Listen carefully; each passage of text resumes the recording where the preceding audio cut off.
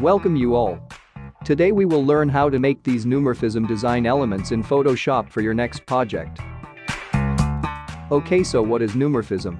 Neumorphism is a modern iteration of skeuomorphism, it used in designing web elements, frames, buttons, etc. Now let's see how to create it. First, create a solid color adjustment layer and choose this color.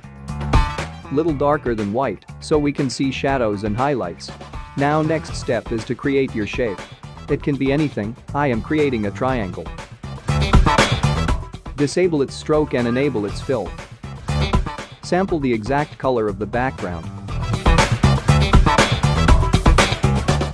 Now select the shape layer and open blending options. Go to drop shadow. Here we need to change the color of shadow to a bit darker shade of the background. Don't keep it too hard. Now adjust the light angle to 135 degrees. Increase its distance to 40 and increase the size to 80, which is double of distance. Shadow is created.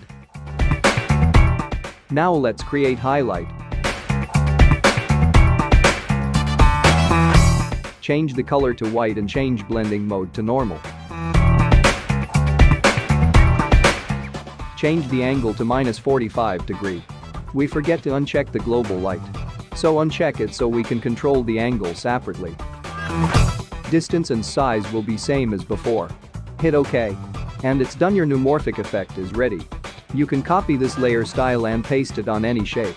Let's make another shape, this time circle. Right-click on triangle layer. Copy layer style. Select new shape layer. Right-click and select paste layer style. That's how you can copy any layer style to any layer. Let's see how to create this pressed button effect. This time we need to play with inner shadows. So same with the inner shadow, but with opposite angles.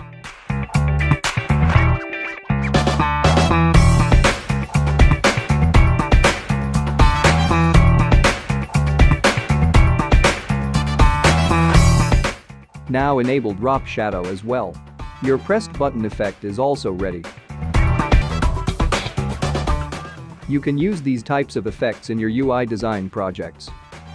Thank you so much for watching the video. Let me know if you find this video helpful in comment section. Subscribe to Design Spark for more Photoshop tips, tricks or tutorials.